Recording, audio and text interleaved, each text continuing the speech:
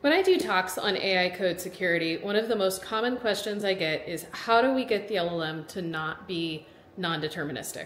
And where this question is coming from is frustration with being unable to recreate what an LLM did in the past. So for example, if I use the same prompt multiple times on the same LLM, I will get often different results each time.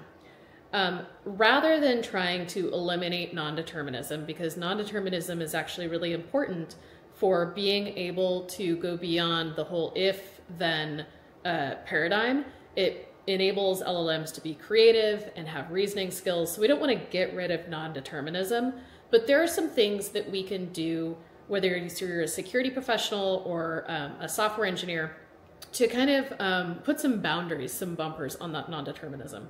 So the first thing that you can do is be more specific in how you write your prompts. More detail is better. Treat the prompt like a design document rather than a stream of consciousness. The second thing that you could do is implement organizational rules in your code assistant, be it Cursor or whatever. You can put in rules that say, anytime you encounter this type of situation, do this thing. For example, if I want to handle input sanitization in a specific way, I can write that in a rule, and anytime the LLM needs to do that, they'll follow the rule.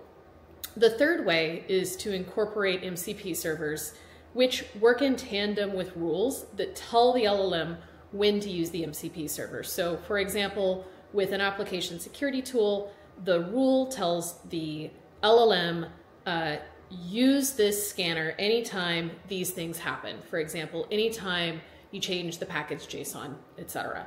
So those are three ways that you can compensate for non-determinism to get a little bit more repeatability and reliability without totally losing the benefits of non-determinism. That's that creativity and reasoning.